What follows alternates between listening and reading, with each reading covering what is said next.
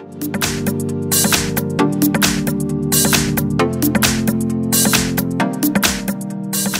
I have VIVO Y55L, and let me show you how to enable here developer options on the following device.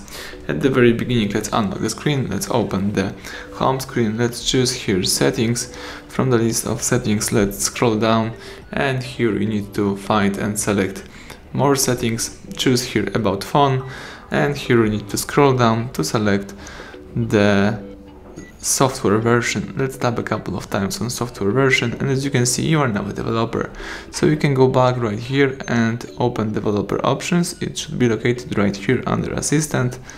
Now you can use all of the following developer features. For example, you can enable OEM unlocking. Tap enable if you would like to do it. You just enable the bootloader to be OEM unlocked. You can also disable this in the same way. You can also here, for example, cancel USB debug authorization. You can enable here the USB debugging as well. Just tap OK to this warning. Here you can, for example, select mock location app or select debug app.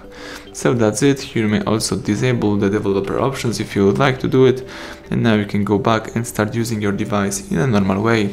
So thank you for watching. Please subscribe our channel, leave a thumbs up under the video.